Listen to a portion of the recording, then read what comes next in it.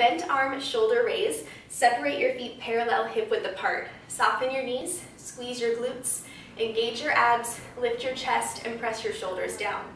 From here, bend your elbows, and we'll always come back to this exact spot. Exhale as you lift your arms. Inhale, back down. Again, lift your arms to shoulder height. They don't need to go any higher than that. And back down. It's really important on this exercise that as you lift, your dumbbell, if we're looking at it from the front, your dumbbell that you're holding in your hand should line up right in front of your elbow rather than down like this. That's going to put us in an internal rotation position. We don't want that. So keep that fist right in front of your elbow.